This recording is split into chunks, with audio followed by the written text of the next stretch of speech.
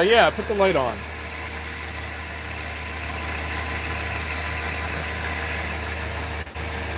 One viewer, one viewer, one viewer. 12 seconds, 13 seconds, 14 seconds. Yeah, okay. It's probably got lots more viewers than 1 or 0. Or there's a problem. Okay, now it's getting up there. Alright guys, 13 viewers, we're back. So we figured out the problem. The polarity on this, we had it reversed, and it took a little bit of fiddling to make it work.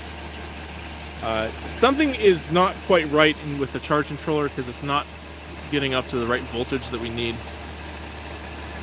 So this was 130 volts open circuit without any load.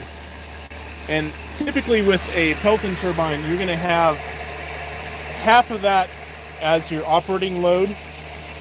So we would be expecting half of 130, 65 volts. The problem is, right now it's only generating at, you see, 20 volts. So there's 65 volts minus 20 volts, so there's 45 volts that we're missing out on that we could be pushing more amps through that same wire. So I don't know exactly what's going on there, but we are making power. It's about 1/10 of what I was expecting, approximately. So that's good news. We may also be needing more jets, or a larger jet than what I have on there. You guys saw that I just have the little spinny jet. Let me turn on my light because that really does help to see things.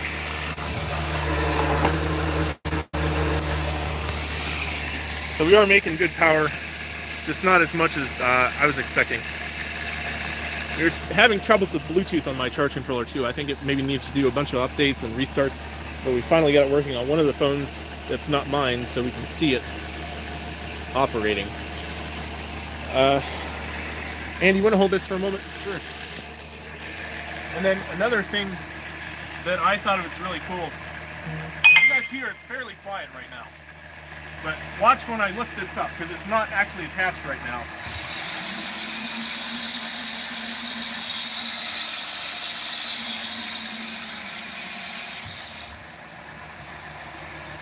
So it's great that it's so quiet like this. And that's actually absorbing a lot of noise the way I built it.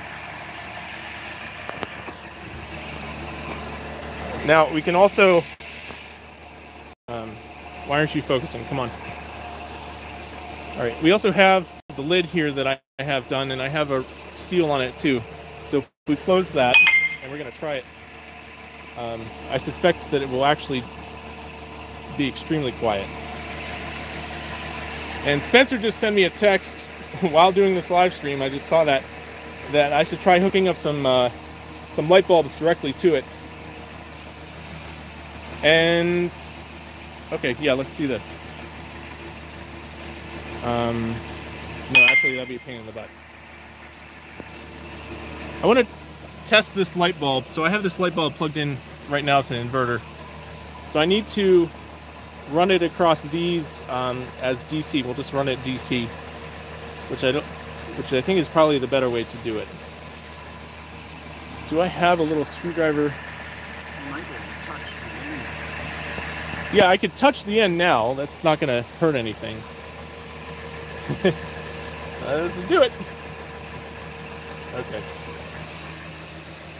There's some orange in there. The charge controller. It's a little bit of a load, but the problem is that we have the charge controller hooked up and it's not so easy to disconnect it.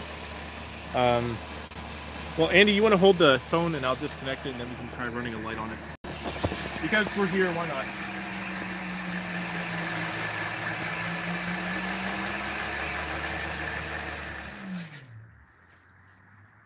Oh, peace and quiet. Okay, so I'm going to try disconnecting one of these outputs because that's the only way we can really test it at a higher voltage. So the charge controller isn't hooked up. Yeah, that's not too difficult. Put that back in so we don't lose it.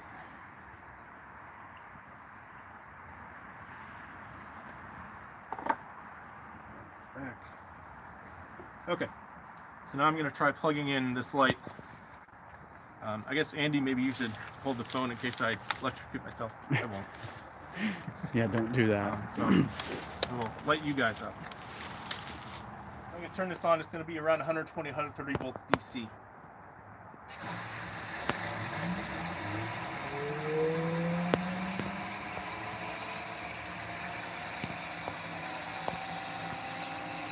Let's just verify volts here.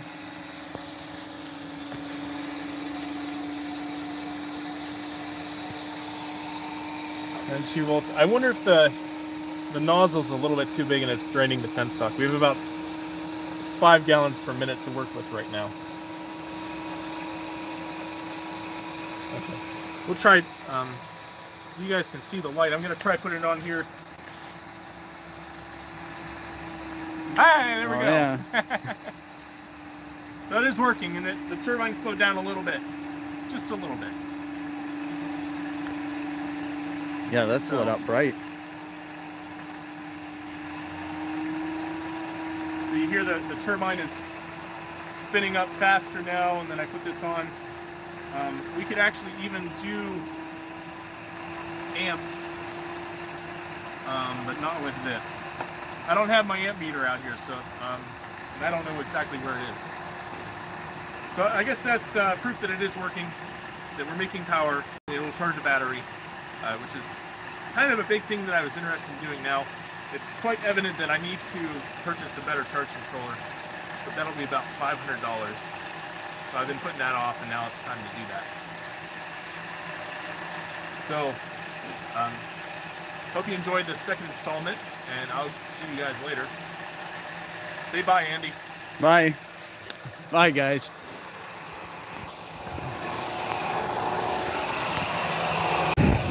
You can't see anything there.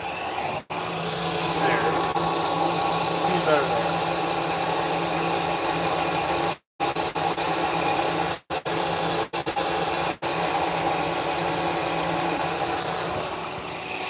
Okay, it was fun. See you guys later.